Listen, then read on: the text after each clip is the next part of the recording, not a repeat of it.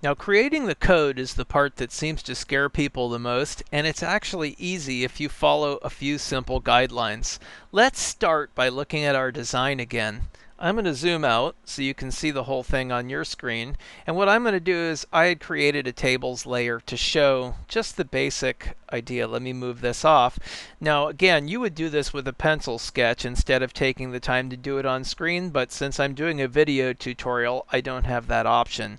Do this on a napkin, do this on a piece of scratch paper. Don't spend a lot of time, but this is the blueprint.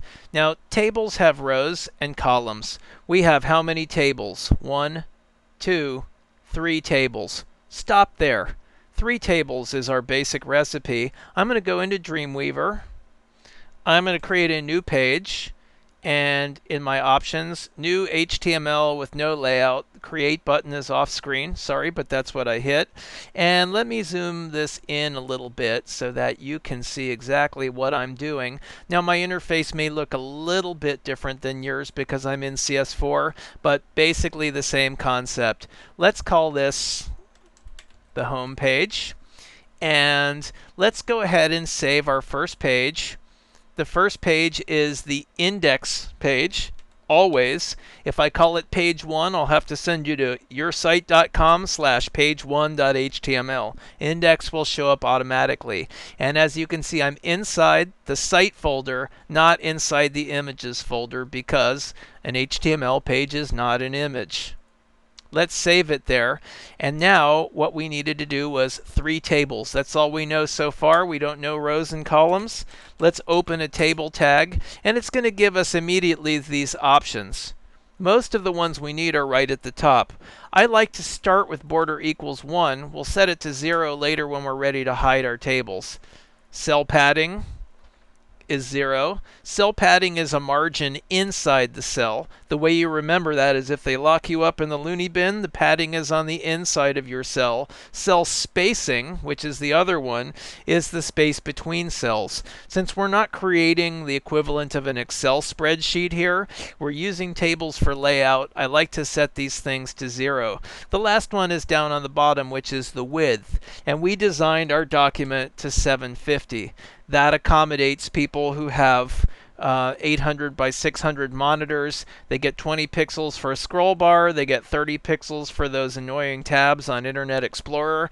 And that leaves them with 750. So I opened a tag. One of my rules is immediately close it.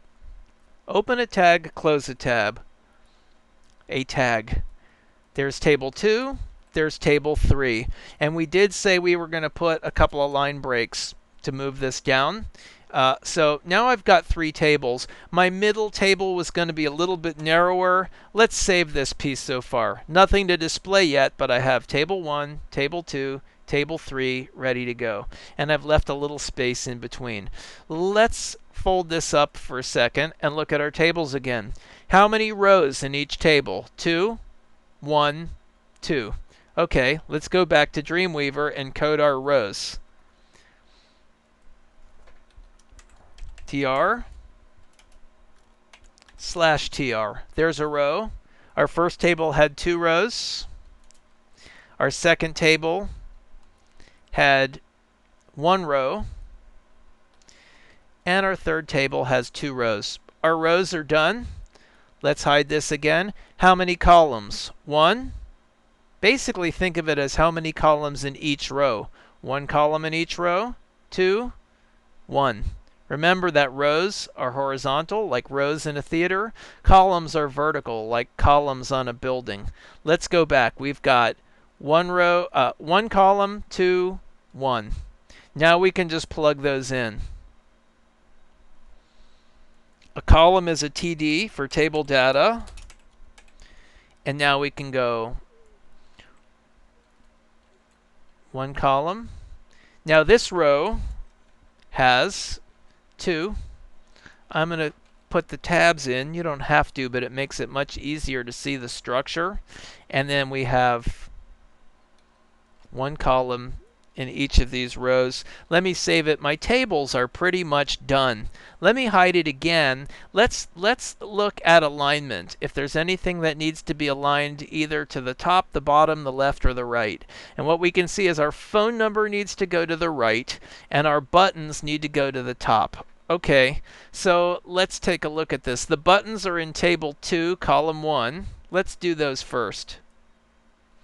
Here's table 2, column 1, which is the buttons, and I'm just going to write that in there, even if I can't spell. We'll fix that as a placeholder. And since this needs to be vertically aligned, it's v-align equals top. This still can't spell. Look at that. Okay, the phone number is the last row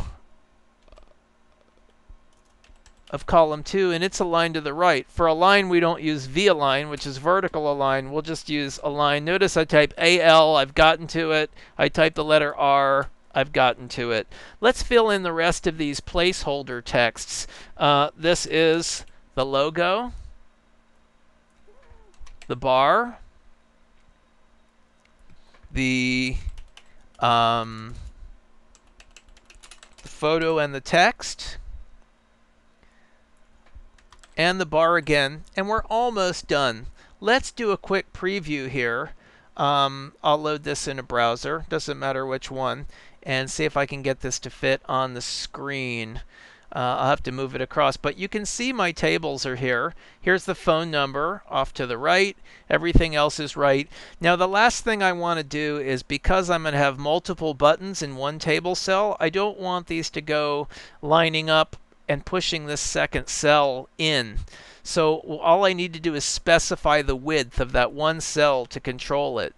Let's go back to our slices in the web layer, and we can see that our button slices, I'll turn on the graphics underneath so you can see, if I look in the properties, the width of the first column is 153.